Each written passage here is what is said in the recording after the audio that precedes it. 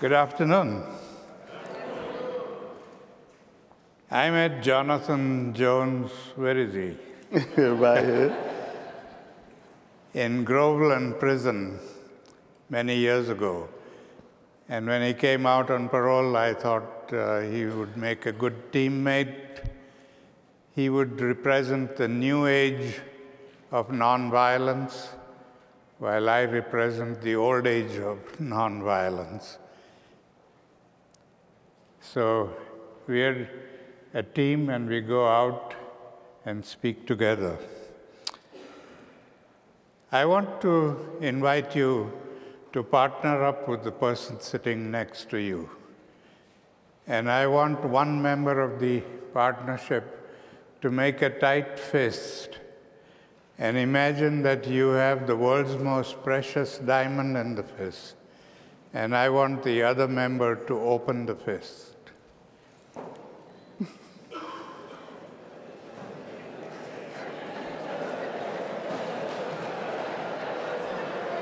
Now tell me honestly, how many of you asked the other person to open the fist? So you see how deep violence is within us. I merely asked you to open the fist, and you immediately become physical and try to pry open the fist. So my grandfather was right when he said that nonviolence is very deeply rooted in us. We have built a whole culture of violence around us, a culture that is so deep within us, it has overtaken our entertainment, sports, religion, language, our relationships. Everything about us is violent. And that is why he said the only way we can achieve peace in this world is by becoming the change that we wish to see. If we don't change ourselves, if we don't look at our own weaknesses and transform them, we will never be able to bring peace in this world. We are all longing for peace, we all work for peace, but if we don't know what peace looks like, we are never going to achieve it. He taught me a lesson when I was 13 years old and had the privilege of living with him. He made me draw a genealogical tree of violence. He said the only way you can understand nonviolence is by first understanding violence itself. And he made me draw this family tree, just as we do a family tree with violence as the grandparent, and physical violence and passive violence as the two branches. And every day before I went to bed, I had to analyze and examine everything that I had experienced during the day and put them down on that tree. Things that I may have done to other people, or people may have done to me, or things that I may have read about, whatever it was, all of that had to be analyzed and put on that tree. Now, physical violence is something that we understand and we know about because it hurts so much. It's all the physical manifestations of violence where we fight and kill and murder and rape and do all of these things using physical force. But passive violence is something that we don't recognize, we don't even know about it. Sometimes it's just become so deeply rooted within us that we don't even think of it as being violent. And the way I had to find out whether this is passive violence or not was to ask myself the simple question: if somebody were to do this to me, would I be hurt by it or would I be helped by it?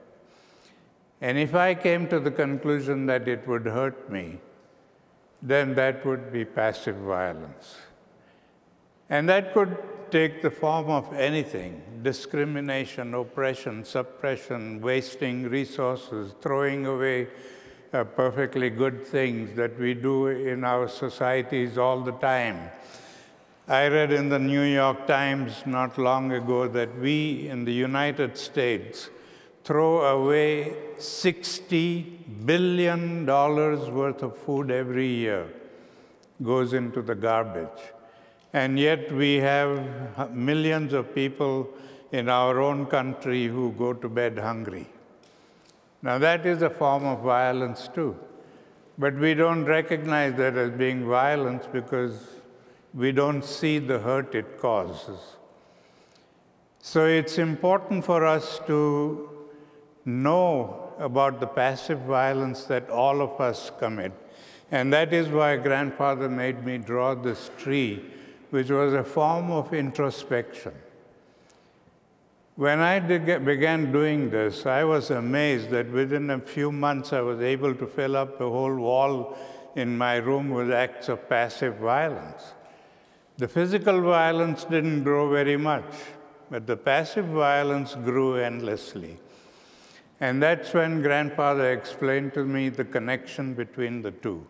That we commit passive violence all the time, every day, consciously and unconsciously, and that generates anger in the victim, and the victim then resorts to physical violence to get justice.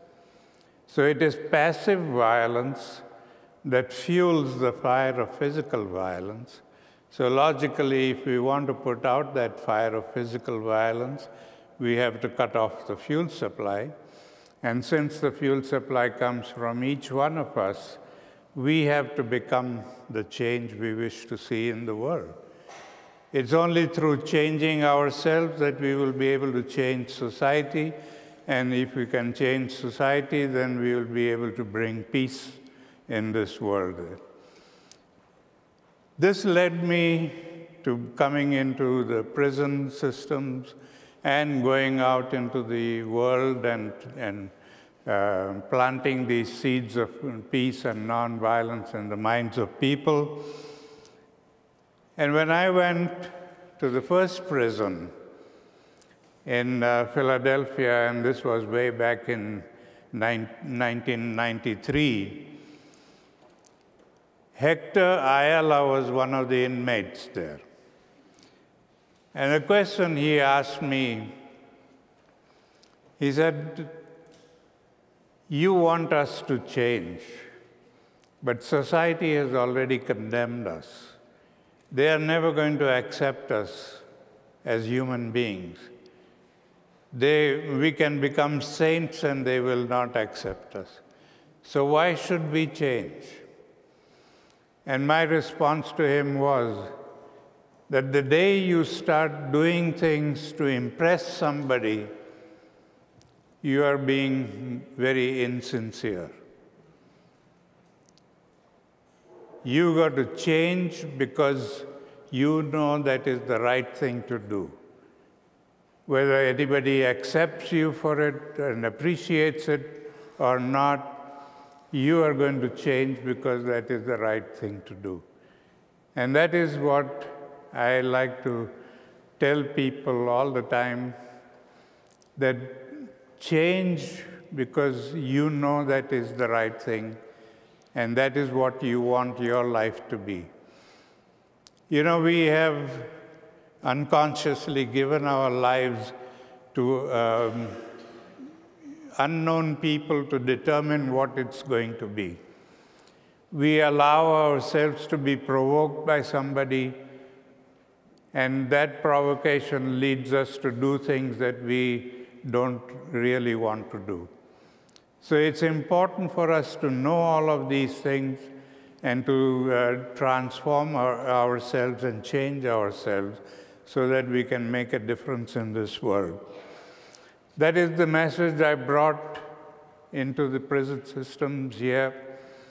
That is how I met Jonathon Jones, and he represents the change that I've been talking about. So I will let him now tell you about the change that took place in his life. Thank you.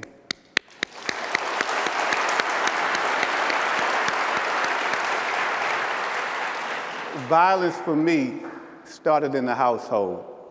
I mean, I didn't want to get up in the morning to go to school, didn't want to do my chores, didn't want to come in the house when the street lights came on.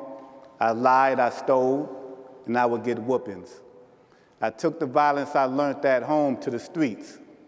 On the streets, my violence escalated, and I committed violent crimes and got arrested.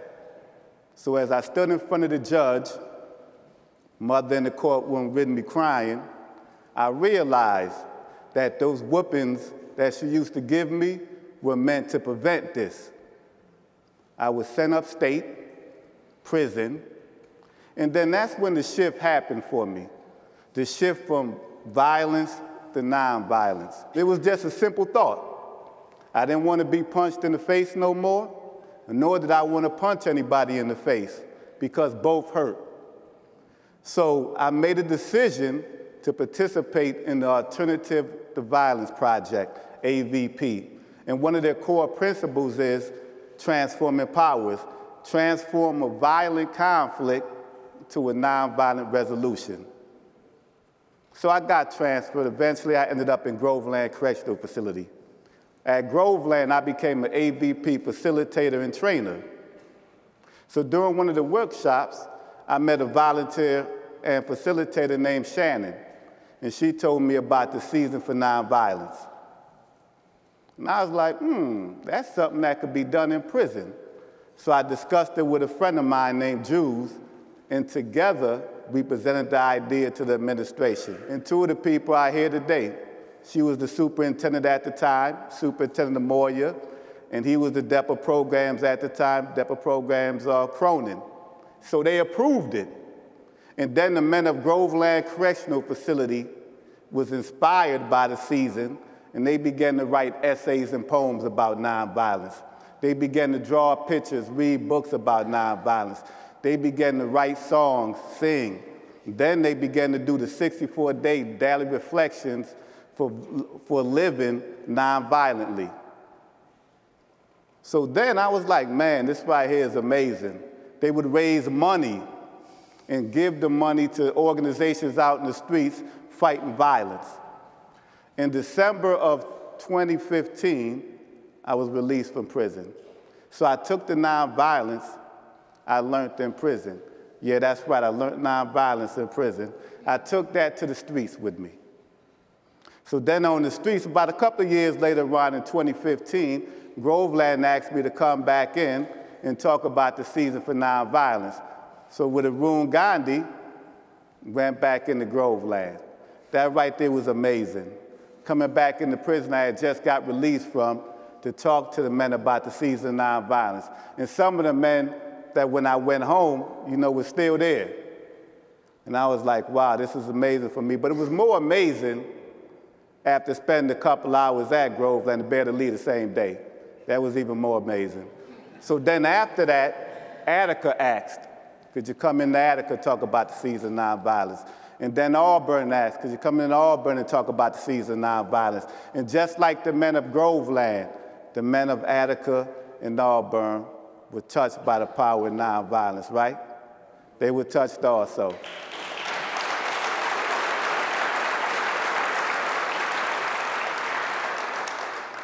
So a couple of, soon after I got released, I eventually started working. So I was driving a van one day, and coming out of the parking lot, going to another work site. So as I pulled into the street I'm driving, a car shoots past me, and then it comes in front of me. I didn't think nothing of it.